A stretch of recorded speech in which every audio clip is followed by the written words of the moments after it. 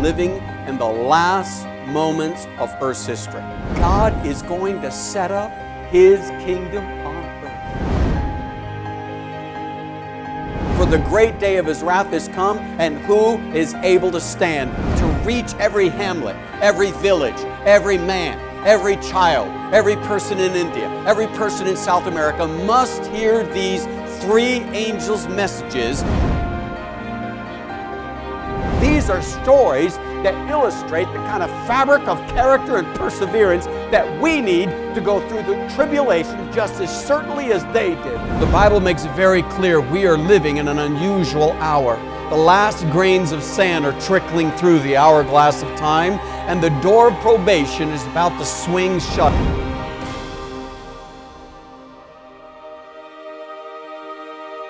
We need to understand this very important hot potato subject, and that is the Antichrist beast of Revelation 13 and 6:6. Well, who is the Antichrist? There has been so much conjecturing, so much heated debate, so many raging opinions swirling around in the Christian community. They said, well, Bill Gates, maybe he is the guy because he's the wealthiest person on earth. Well, no longer, so maybe he's not the Antichrist. And some said it was John F. Kennedy. Some say, no, it's Nero, way in the distant past. Some say, oh, it was Napoleon. Some say it must have been Gorbachev. It must be Gorbachev because he's got that mark on his head. All right, don't believe everything you hear. Will the real Antichrist please stand up? How many remember the program To Tell the Truth? Do you remember that program, To Tell the Truth? While I was growing up years ago, there was a popular television program that was called, everybody say it with me, To Tell the Truth. And you remember there were 3 or 4 familiar Hollywood celebrities who would try to figure out who among 3 guests there on the panel was telling the truth, since they all claimed to be the same person. And the celebrities were allowed to ask some very probing questions, guided and supervised by a moderator. They asked probing questions, then their time was up, and they all selected one of the 3. You could only have one vote. And they were either right or they were dead wrong. When the moderator asked for the real, genuine person who was telling the truth to stand up, many times the truth was surprising and downright shocking. So millions of people watched the program, like you and I, to see how good their guessing was about who was telling the truth. Do you think you had a good batting average? Well, okay. And so who was the real school superintendent who did great things? Who was that real popular, or I should say, that real major inventor, or that astute scientist, or that prestigious admiral? Will the real person stand up? How many remember? How many remember the suspense? I mean, it was very thick. And how many remember that you would see all of them start to get up, or one, and then lo and behold, you're confused, and then a couple of them sit down completely, and there's one lone figure, and either you are right or you are wrong. Well, guess what? Don't expect the Antichrist to stand up and say, all right, I'm the Antichrist. To tell the truth, you got to really study the Word of God. But the Bible says, Jesus declared, and it comes ringing down the quarters of time to us tonight, you shall know the truth, and the truth shall set you free from a lot of false opinions prevailing in the Christian community. A popular belief gaining credibility and popularity among Christians is that the Antichrist is yet to come in the future. You may have heard of this opinion that's becoming very, very popular. Would the Antichrist be revealed before or after Jesus comes for His bride, the church? For the answer, let's go to the Scriptures. If it's in the Bible, we want it. If it's not in the Bible, we don't want it. All right, so we're going there to 2 Thessalonians. This is in the writings of Paul, the preacher to the Gentiles, and we're looking there at 2 Thessalonians, all right? Give you a moment to locate that. 2 Thessalonians chapter 2, and looking there at verses 1 to 4. Now, brethren, concerning the coming of our Lord Jesus Christ and our gathering together to him, we ask you that you not be soon shaken in mind or troubled either by spirit or by word or by letter, as if from us, as though the day of Christ had come. Notice, let no one deceive you about the timing, or the sequence, I should say, of the coming of Christ, our gathering together to him. Let no one deceive you by any means, for that day, the second coming of Christ, will not come unless something happens first. So Paul is talking about sequence. Everybody say sequence. What's the lineup of final events? It's crucial to understand, because there would be prevalent deceptions, widespread, rampant deceptions in regard to the sequence of events. Let no one deceive you by any means. For that day will not come unless what happens first? The falling away comes first. So Paul is really making an issue here about proximity of time, the framework or the prophetic timeline here. And I want you to notice here, falling away comes from the Greek word. New Testament was written in Greek. And it says here, falling away. That comes from the Greek word apostasia. Now you know some Greek. Apostasia. What does that word sound like to you? Apostasy. Now you know a little Greek. So apostasy, that is to say, and Paul coined it in another book in 2 Timothy chapter 4, he talks about people would go away from the truth. That's apostasy. Paul forecasts a formidable apostasy taking place, unfolding in the Christian church.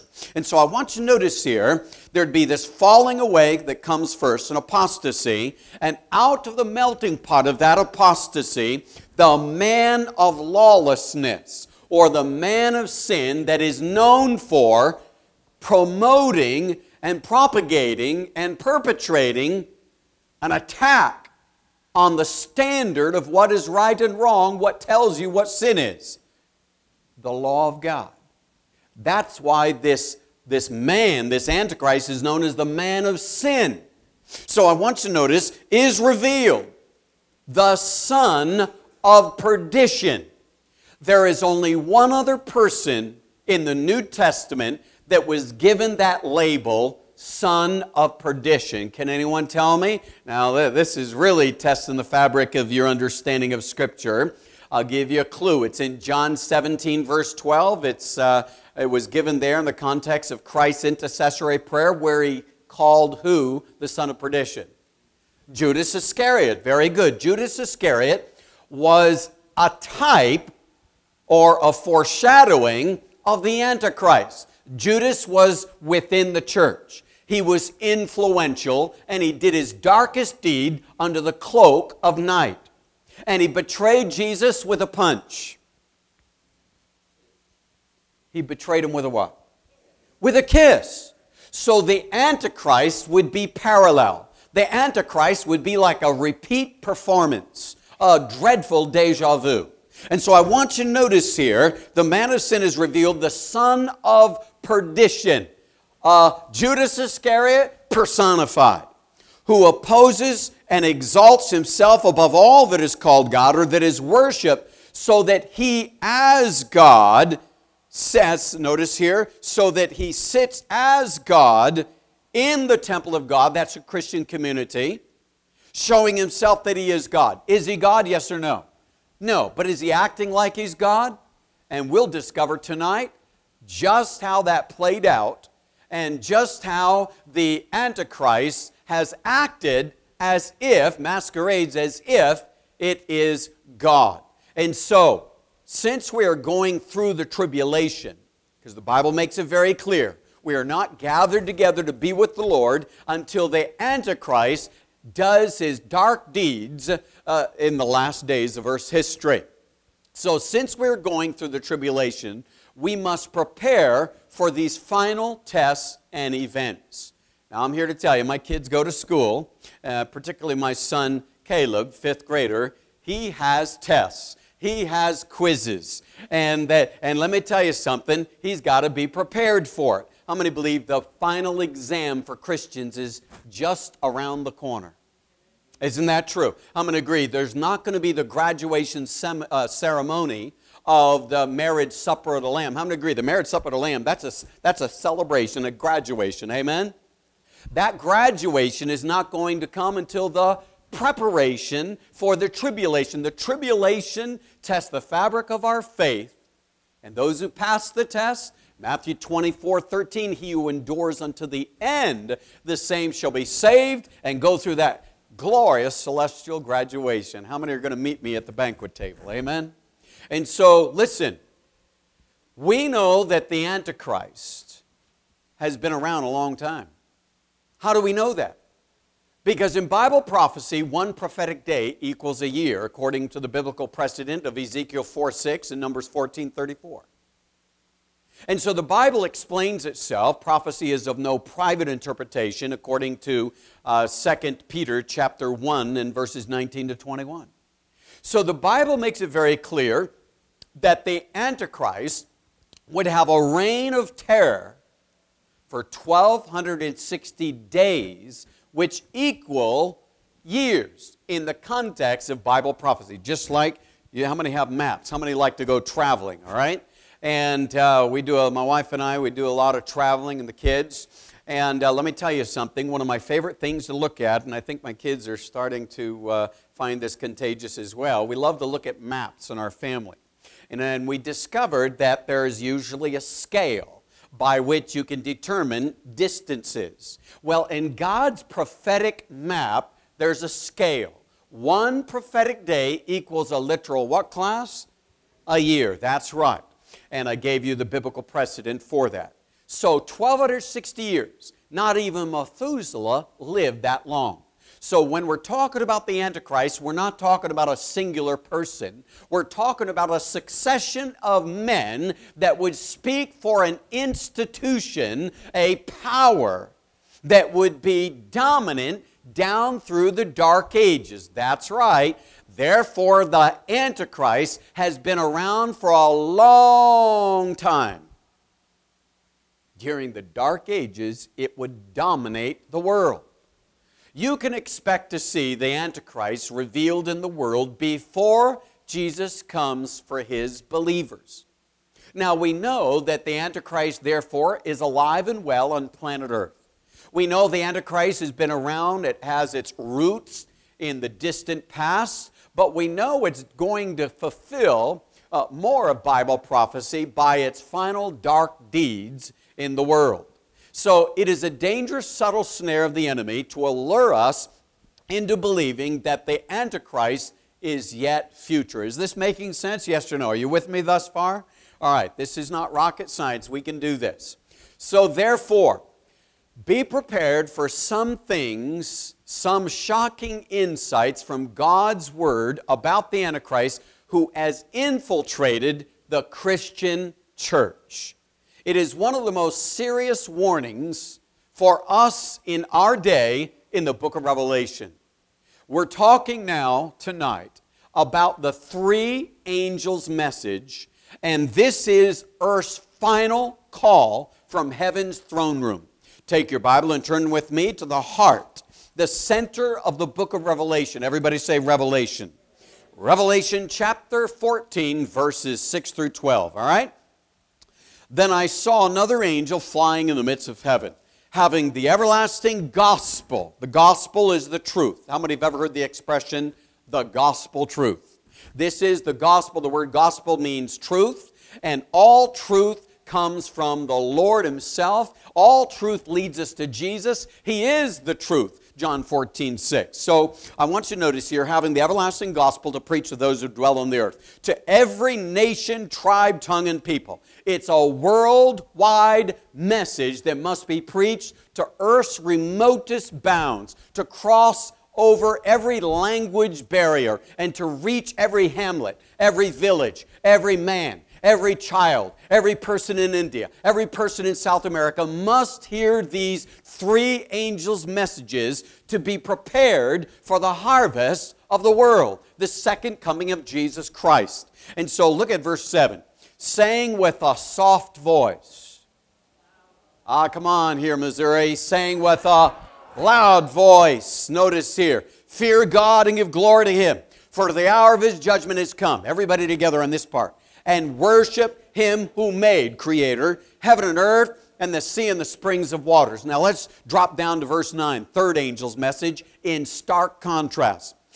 Then a third angel followed them, saying with a loud voice, if anyone worships not the Creator in this place, but worships by antithesis, the beast and his image, and receives his mark on his forehead or on his hand, he himself shall also drink of the wine of the wrath of God, which is poured out full strength into the cup of his indignation. He shall be tormented with fire and brimstone in the presence of the holy angels and in the presence of the Lamb. And the smoke of their torment ascends forever and ever, and they have no rest day nor night, who worship the beast and his image, and whoever receives the mark of his name.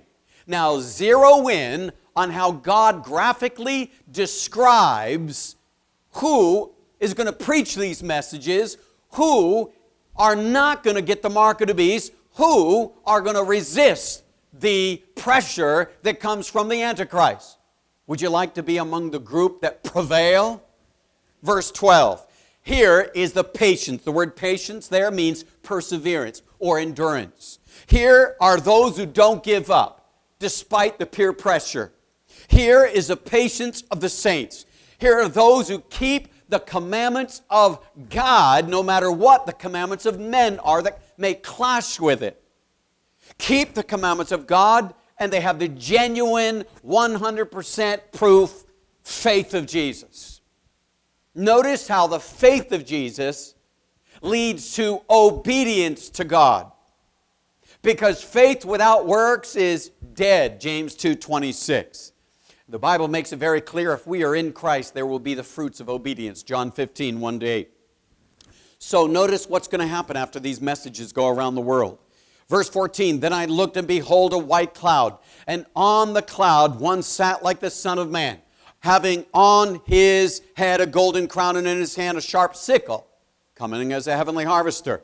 And another angel came out of the temple, crying with a loud voice to him who sat on the cloud, thrust in your sickle and reap, for the time has come for you to reap, for the harvest of the earth is ripe and ready. Can you say amen? Ready for the picking.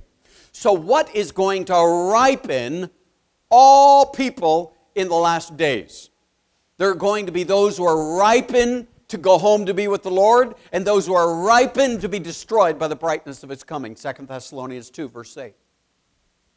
There'll be those who are happy to see the Lord, and those who cry out to the mountains and rocks to hide them from the face of Him who sits on the throne and from the wrath of the Lamb. Revelation 6, 14-17. So the Bible makes it very clear the world is polarized into two sides, two camps, two groups. Those who believe these three angels' messages and resist the mark of the beast, they get the seal of God, and they're ready for glory. They're ready when Jesus comes. And the opposite of that is true.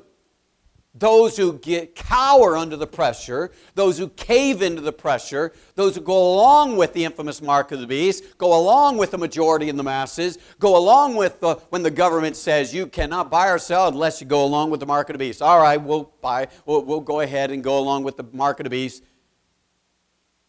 Then the Bible says they get the 7 last plagues, they go to the lake of fire. They are fully ripe for destruction. How many can see either you're ready for Jesus to come or you're ready to be destroyed at the brightness of His coming? There's only two groups. And the three angels' messages spotlights those who are going to be saved at last. They keep the commandments of God. They have faith in Jesus.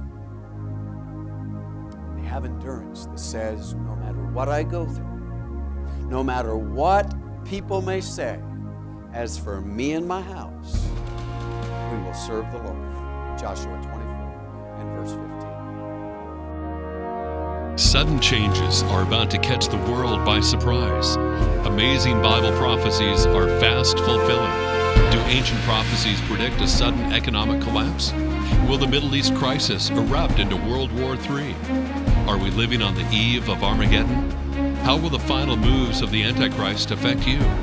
What is the future of the United States of America? How will natural disasters usher in the mark of the beast? Now you can watch the entire Amazing Prophecies series of 32 hope-filled messages on DVD. Don't guess about the future, know the future.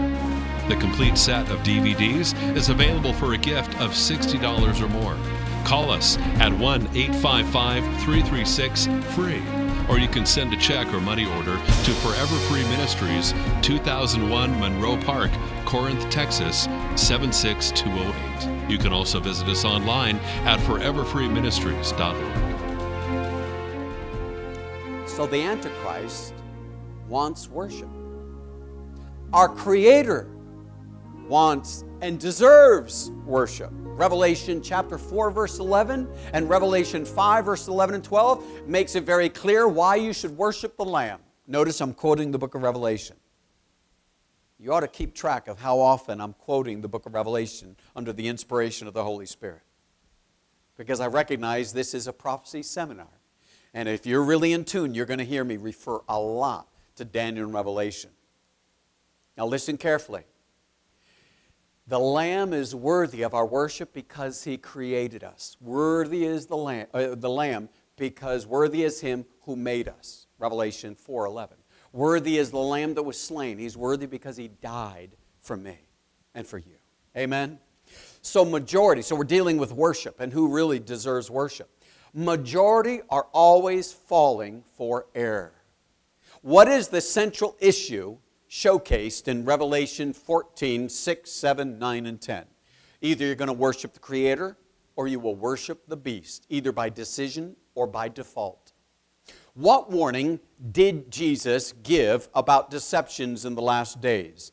For many will come in my name, in the name of Christ, under Christian pretense, saying, I am Christ, and will deceive many. Matthew 24:5. Beware of the false prophets who come to you in sheep's clothing, but inwardly are ravenous wolves. Keep in mind, the Antichrist is in the Christian community. Matthew 7 and verse 15. Acts 20, 29, and 30 makes it very clear there would be wolves in the church that would ravage and would exploit and do devastation and havoc in the church. And so Paul said in 2 Thessalonians chapter 2, 3 and 4, we already read it, there would be deception within the church. And out of that deception would come the Antichrist. Keep in mind, Judas Iscariot was a son of perdition. Would you agree? He healed people. Don't you doubt that for a minute. My Bible tells me that Jesus sent the disciples out to preach and teach and work miracles in His name, and they came back ecstatic, saying, wow, even demons are subject to us. They work miracles. And Jesus said, well, rejoice that your names are written in heaven. So I can see people that really looked up to Judas along with the other disciples. Judas was one of the most influential because he handled the purse, he handled money. Obviously, they looked up to him. They considered he was of unique talent. And so, listen, you can expect that the Antichrist is going to be greatly respected in the last days. Would you agree if somebody was to say, you know what? That Judas Iscariot is a son of perdition. He's like an Antichrist. And if people heard that back then, and their little boy or their grandma was healed in the name of Jesus under the leadership or ministry of Judas Iscariot, they would say, you're nuts. You're crazy. There is no way that the man who has blessed our family, you mean to tell me the person who's blessed our family in the name of the Lord is the Antichrist? Get out of my house. How many agree? Think about the tree of the knowledge of good and evil. That's the way the enemy operates. So you can expect that the Antichrist has blessed a lot of people, apparently. But when the mask is pulled off, you realize this is the devil. Here comes the beast. Everybody say that with me? Here comes the beast. What does a beast symbolize in Bible prophecy? The fourth beast shall be a fourth kingdom on earth. Beast equals kingdom, political and or religious. Daniel 7:23. In Daniel 2 and Daniel 7, we had a lineup of 4 successive world empires. They're in your history book, but it was forecast history, predicted hundreds of years in advance. The lion represented Babylon. The bear, Medo-Persia. The leopard, Greece. And a dragon-like creature, pagan Rome. The 10 horns, the breakup of the Roman Empire, or divided Rome or Europe. Now, when it comes to this beast of Revelation 13, now that we have some foundation, let's go there. Revelation chapter 13, we're going to do some detective work, all right? You got your magnifying glass and you got your special hat. Here we go. All right? All right? Revelation 13:1. Then I stood on the sand of the sea. The beast rises up out of the sea. By the way, the Antichrist is a counterfeit of the Christ, the true Christ. How many agree the devil has a counterfeit for every truth of God? There's counterfeits. You will discover the parallels, or I should say the comparisons and contrasts at times between Christ and the Antichrist. The beast, the Antichrist beast, came up out of the water. Jesus, when he was anointed of the Holy Spirit, and the Father said, "Here's my Son, may I introduce him to you. He's my beloved Son in whom I'm well pleased." Here he is. He came up out of the water of the Jordan River. You should notice. Jesus had a public ministry for 3.5 literal years. The Antichrist has a special reign of terror for 3.5 prophetic years, which is 1,260 literal years. The Lamb wants worship. The beast wants worship. The Lamb has the seal of God. The beast has the mark of the beast. The Lamb has a number 7. The beast has a number 666. The Lamb is king. The beast is a religious king. The Lamb has followers. The beast has followers. The Lamb wants worship. The beast wants worship. And that's just the beginning of it. Or at least maybe that's about half of it. But there's much more. Notice here, then I stood on the sand of the sea, and I saw a beast rising up out of the sea. By the way, does Jesus Christ have a twin? No. No. So I'm going to agree, no matter anybody who comes in and says they're like another Christ or something like that's a counterfeit. I want you to notice here, then I stood on the sand of the sea, and I saw a beast rising up out of the sea, having 7 heads and 10 horns, and on his horns 10 crowns, and on his heads a blasphemous name. Now the beast which I saw was like a leopard. Remember Greece? His feet were like the feet of a bear, Medo-Persia, and his mouth like the mouth of a lion, Babylon. The dragon, that would be like pagan Rome, gave him his power, his throne, and great authority. So this power arises sometime after Babylon, Medo-Persia, Greece, and Rome, and it has 10 horns. So that is to say, it must arise after the breakup of the Roman Empire. The 10 horns. I want you to notice here that the dragon gave him his power, his throne, that thronos there, which would be like a capital seat, and great authority. And I saw one of his heads as if it had been mortally wounded, and his deadly wound was healed, and all the world marveled and followed the beast. This is global, just like the Lamb goes global. This beast is global. So they worship the dragon who gave authority to the beast, and they worship the beast, saying, "Who is like the beast? Who is able to make war with him?" By the way, the beast is part of a trinity. You've got the dragon, the beast, and the false prophet. The unholy trinity, the counterfeit to the true trinity of the Father, Son, the Lamb, and of the Holy Spirit. And so he was given, who is like the beast? Who is able to make war with him? The Lamb was persecuted. The beast persecutes. And he was given a mouth speaking great things and blasphemies. The biblical definition of blasphemy is claiming to forgive sin when you are not God. Jesus claimed to forgive sin, but he is and was God in the flesh. So he did not commit blasphemy. He can forgive our sins, and he does forgive our sins. But so the Lamb says, I will forgive you, and the beast says, I will forgive you, but that's blasphemy. Blasphemies, and he was given authority. The Lamb claims authority. What did the Lamb say? What did Jesus say when he ascended on high? All authority is given to me. Go and preach and teach and baptize to all the world. And the beast says, I have authority. I got it from the dragon. Jesus says, I got authority from my Father. He was given authority to continue 42 months. Then he opened his mouth in blasphemy against God to blaspheme his name, his character. The beast distorts the character of God. Jesus came to show us the Father's character. John 14.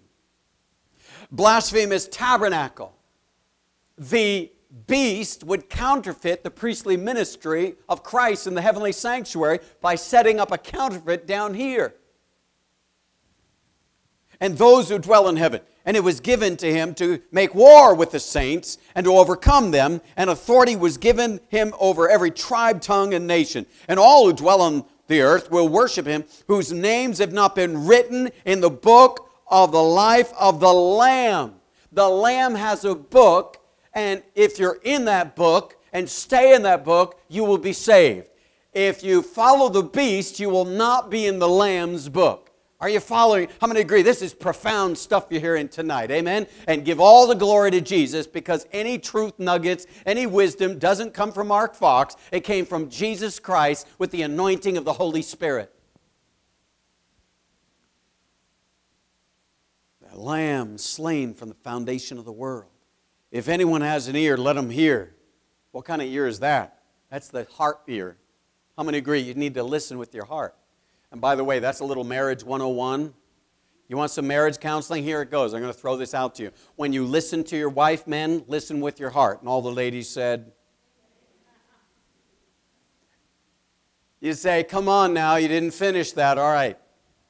Ladies, always listen with your heart to your husband. And all the men said, all right. Verse 10.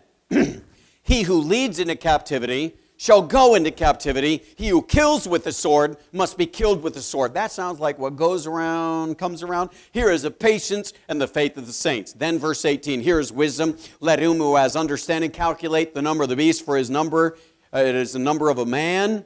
His number is 666. Wow, let's put all that together. Let us closely examine 10 clear clues from Revelation 13. All right, clue number 1. The Protestant reformers categorically declared that the papal Roman power was the antichrist beast. Were they correct in their assessment and conclusion, or was it blatantly false? Let's examine the evidence. Remember, we're the FBI, faithful believers who investigate what they believe. All right, so a power that receives its seat. All these clues are coming from the verses predominantly that we just read. A power that receives its seat, influence and power from pagan Rome. The dragon, pagan Rome, gave him his power, his seat, capital seat, and great authority. Revelation 13, verse 2. Now listen carefully. Revelation 12:9 identifies the dragon as Satan. But Satan works through human agencies. In Revelation 12, the dragon working through pagan Rome attempted to destroy baby Jesus. The devil used Roman Herod to try to put baby Jesus to death. The devil used Roman Pilate to authorize his death. The devil, the dragon, Pagan Rome, using pagan Rome used Roman soldiers to nail him to the cross. Roman soldiers guarded his tomb. Roman colosseums housed, or I should say, became a scene of unsightly martyrdom. Oh yes, the dragon, the devil, and pagan Rome, they were a perfect match made in hell. Pagan Rome oppressed and brutally persecuted God's people so much that the same term dragon is used for both the devil and the power he was using. Did you know that Jesus actually called Judas Iscariot the devil? How many have ever read that in the Scriptures? Don't take my word for it. Look it up. And by the way, have you ever heard somebody describe, oh man, my ex was such a devil? It got real quiet in here. Okay, anyway. You know, the ex-boss. All right, anyway. Who did the dragon, pagan Rome? You know, the reason why, that was just not a parenthetical thought. The idea is this. The devil uses people. Is that true? Yes or no? The devil uses institutions. God uses people. And God uses institutions. You got to have discernment. And that's why we have Amazing Prophecy Seminar, so you can know the difference and not be duped and deluded. So who did the dragon, pagan Rome, give its capital seat to? A religious power that is worshipped. Clue number 2, Revelation 13, verse 4. Here's a quote. To the succession of the Caesars came the succession of the pontiffs in Rome. When Constantine left Rome, he gave his seat to the pontiff, LaBianca, professor of history, University of Rome, a number of years ago. As pagan Rome was losing power, papal Rome was gaining power. Down went pagan Rome, up came papal Rome, so now all roads lead to papal Rome. Would you agree? Rome is still prestigious and all-powerful on planet Earth. And so at least that's what they're claiming and so forth. And so I want you to notice here a painting is worth 1,000 prophetic words. The dragon, we're saying, is in the secondary sense pagan Rome, the dragon. And that pagan Rome gave its seat to the pontiff in Rome, the papacy. I want you to notice this is a painting by Raphael. And it's a painting, you can't see Constantine, but this is Constantine's armies. And you'll notice they have a standard they're holding up there. And what does that standard look like to you, everyone? A dragon. So the dragon was associated with the Roman armies in the time of Constantine, and that's around the time that Constantine left power to the Vatican, to the papacy. He relocated his capital seat to Byzantium, renamed it Constantinople. Who filled the political vacuum? Who got that power? Who inherited that prestige? None other than the papacy. And there you have it. If you are going through a personal crisis in your life, if you are facing financial challenges, if you are suffering from a health problem, if your marriage is needing a miracle, if you have a special concern for your children, whatever your need may be, give us a call and we will pray with you. For your prayer requests, call us at 1-855-336-FREE. If the Son sets you free, you are free indeed. John 8:36. Clue number 3, a blasphemous power. The Bible defines blasphemy, as I mentioned, as assuming any titles and rights or authority that belongs solely to God. Does the papacy claim the titles and prerogatives which belong to God alone? For thou art the shepherd, thou art the director, thou art the husbandman, finally, thou art another God on earth. That is a papal quote, or about the papacy. Who opposes and exalteth himself above all that is called God, so that he is worshipped, so that he as God sitteth in the temple of God in the Christian community, showing himself that he is God. Is he God? No, but he's acting as if he is God. 2 Thessalonians 2 and 3. The Pope is of so great dignity, so exalted, that he is not a mere man, but as it were God and the vicar of God, for our ecclesiastical dictionary. The Pope is not only the representative of Jesus Christ, but he is Jesus Christ himself. I don't even like reading this stuff, but I have to. Hidden under the veil of flesh. The Catholic National, July 1895. Seek where you will through heaven and earth, You will find but one created being who can forgive the sinner. That extraordinary being is the priest, the Catholic priest. Now, can I just say this parenthetically? God has people, His sheep, in all folds, in all flocks, in all churches.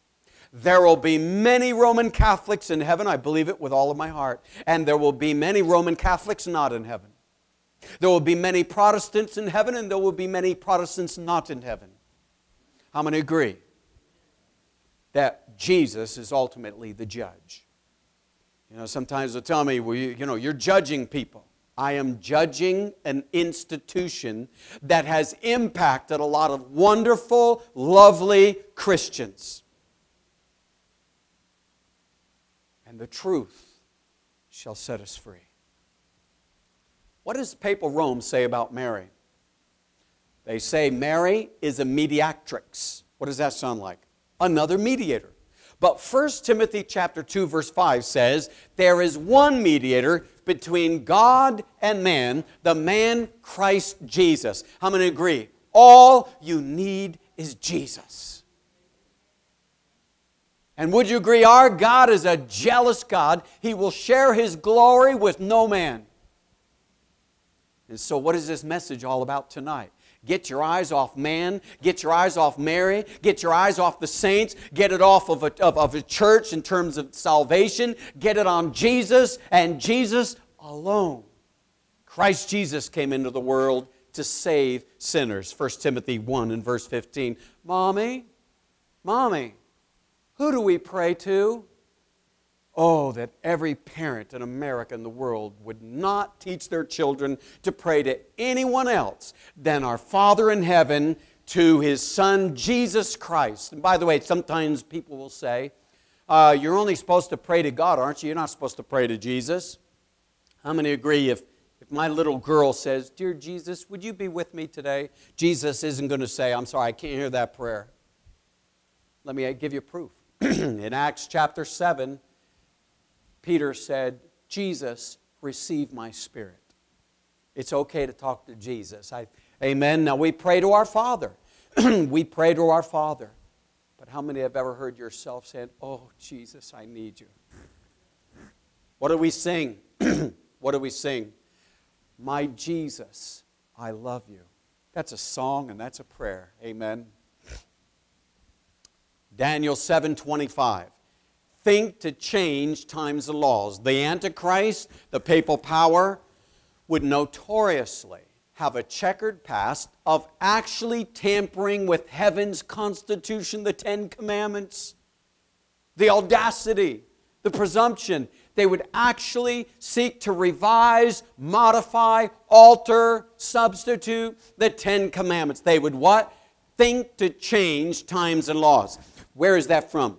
Daniel 7. We already had an entire presentation in which we looked at who is the bizarre talking horn according to the Bible. That's Daniel 7:25. All right? So we continue. What specific commandment did the papacy change? Here you have a card of the Ten Commandments, and this might be new to some of you. Do not accept anything I say unless, Acts 17:11, you're willing to receive things as long as you go home and you verify what Pastor Fox is saying up here or Pastor Rester. Amen? So there's 10 commandments, not 10 suggestions. But you will notice that the Catholic version is different from the Protestant version. Now, can I say this in all honesty? The Catholic Church and the Lutheran Church in their catechism have dropped the second commandment out of their lineup of the Ten Commandments. Well, that didn't look too well. 10 minus 1 is 9. So they thought, what do we do about that? Well, they looked at the 10th commandment and said, that's a little lengthy. Why don't we just conveniently, compromisingly, divide it? They split it. So 10 minus 1 is 10 when you figure it that way. I'm going to agree, God is not pleased with this. This is acting like you're God when you're really not in the temple of God. How many want the whole truth, nothing but the truth? Don't add to it, don't take away from it. If it's in the Bible, we want it. If it's not in the Bible, we don't want it. Is that clear? Is that what you want to teach your children? You put the Ten Commandments on the wall, you teach your children the Ten Commandments, and it needs to be the Ten Commandments that are in the Bible, not just in a catechism that has been changed. You want the real thing, the genuine. There is a counterfeit, there's the genuine. As for me and my house, we want to go with the Lord Jesus and what He teaches. Daddy, what are the Ten Commandments? This should be very simple and basic. How many agree there are two major basic truths in the Bible? The Ten Commandments, and Jesus died for breaking the commandments. Thank God for the blood. And when you accept Jesus, He gives you the power. He writes the law in your heart. The cross and the commandments are inseparable. Proof, Jesus stands by His Ten Commandments, and the Ten Commandments are right underneath the mercy seat. The cross and the commandments. Somebody shout amen tonight. That's Revelation 11:19, by the way. Now listen carefully. Does the Roman papal power claim the power to change God's law? They do. The Bible says, for laying aside the commandment of God, you hold to the tradition of man, Mark 7, verse 8. How does the Antichrist act as if it were God? By thinking to change times and laws. Daniel 7 and verse 25. So how did the Antichrist change God's Ten Commandments, everyone? It deleted the second commandment, and they doubled the 10th commandment. Who are the only ones who do not add or take away from the Ten Commandments? Revelation chapter 12. Let's go there very quickly. Are you with me? You say, Mark, this is new to me. Hallelujah. How many want a new song of truth? Amen? Let God do a new thing in your life. Amen? All right. Revelation 12:17. And the dragon was enraged with the woman. Who's the woman? The church, the bride of Christ. Notice. And he went to make war with the remnant, or the rest of her offspring, the remnant, who keep the commandments of God and have the faith of Jesus, testimony of Jesus, I should say. So a remnant are the only ones who are going to be preaching the whole truth here. I want you to notice, don't expect majority to champion the Ten Commandments. My Bible tells me it's just a remnant. How many want to be among the remnant? Who wants to be among the remnant? Who wants to say, you know what, I dare to be different, dare to be a Daniel, amen? Dare to be different, amen? And so keep the unchanged law of God or keep the changed law of God. That's the choice. So what is the only commandment that has anything to do with time? The fourth commandment. Remember it said, think to change times and law. What's the only one that has to do with time? The fourth commandment about the seventh-day Sabbath. Let's go there. Let's go there to Exodus chapter 20. Exodus chapter 20. Exodus chapter 20, looking there at verse 8. And I'm going to let you fill in some blanks. All right, are you ready? Here we go. Remember the Sabbath day to keep it as a holiday. Oh. How many agree the Sabbath is different from the 4th of July? It's different from just a Thanksgiving day. It is holy.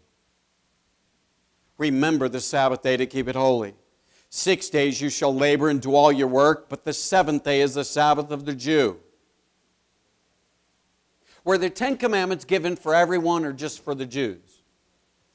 Jew or Gentile, is it wrong to kill, steal, commit adultery, bear false? How many agree the Ten Commandments are for all mankind? That's why Jesus said the Sabbath was made for man. Mark 2:27-28. But the seventh day is the Sabbath of the Lord your God. So it's the Lord's day. In it you shall do no work unless your boss wants you to. Now keep in mind, did Jesus work miracles on the Sabbath? And He said it's lawful to do well or to relieve suffering on the Sabbath. Is it okay if we have hospitals saving people's lives on the Sabbath? Absolutely. Absolutely. And so, but the seventh day is the Sabbath of the Lord your God. In it you shall do no work, you nor your son. Notice how God is expanding on it. He's trying to make it very thorough so that there's no excuse for a person not even to delegate it. I want you to notice it. You nor your son. Don't be telling your son, hey son, listen, I can't keep the Sabbath, or I can't work on the Sabbath, so you work for me. In it you shall do no work. You nor your son nor your daughter, nor your male servant, nor your female servant, nor your cattle, nor your stranger who is within your gates. Why? For in 6 days the Lord made the heavens and the earth. Are we called in Revelation to come back to worshiping the Creator? And those who do that are described as here are those who keep the commandments of God. In the last days there's a call to come back to keeping the Sabbath. Why? Because the commandment that begins with the word remember is the most forgotten day and the most forgotten commandment. But it is sublime. Notice the Bible says here, for in 6 days the Lord made the heavens and the earth, the sea and all that is in them, and rested the seventh day. Therefore the Lord blessed the Sabbath day and hallowed it. Sometimes people tell me, well, Mark, I keep every day holy. No, you don't. Because the biblical definition of keeping that day holy is you don't work on that day, and most people have to work for a living. And so listen, oh yeah, of course we're God's holy people. Of course we want to live for Him a holy life every day, but you got to work for a living, but not on the seventh day. So what does the fourth commandment say? Remember the Sabbath. How? By keeping it holy and not working on that day. What's that day? The seventh day of the week. What is that day? Look on the calendar. It's Saturday. Oh, but that calendar's been changed. Never has the weekly cycle been changed. And if you ever doubt that, the Jews keep the same day that Jesus kept, and the Jews have it right. But Christians need to tell them it's not enough to observe the Sabbath. You got to accept the Lord of the Sabbath. Can you say amen? But you know, we need to tell the Jews.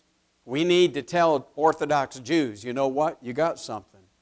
We Christians can learn a little something, that the law of God is unchanged. But you Jews, we love you too. You need to be a Jew for Jesus. Can you say amen?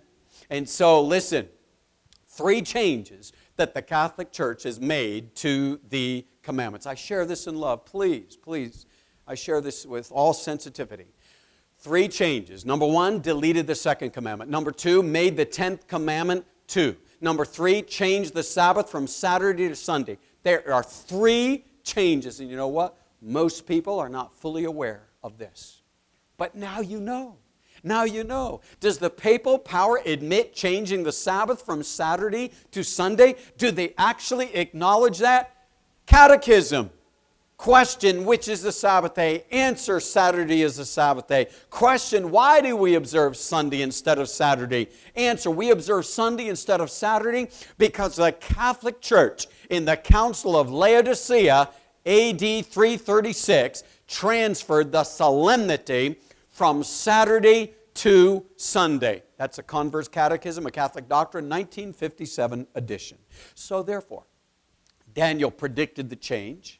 The church admits the change. History reveals the change. The Bible condemns the change. And I'm not going along with the change. Would you agree? If you need to make a change in order to keep the day that has been unchanged, then I say change to keep that which has been unchanged. Are you with me? Cardinal Gibbons, the late James Cardinal Gibbons said, you may read the Bible from Genesis to Revelation and you will not find a single line authorizing the sanctification of Sunday. The Scriptures enforce the religious observance of Saturday. What a candid admission. What did Jesus say? Whosoever therefore shall break one of these least commandments and shall teach men so, he shall be called the least in the kingdom of heaven.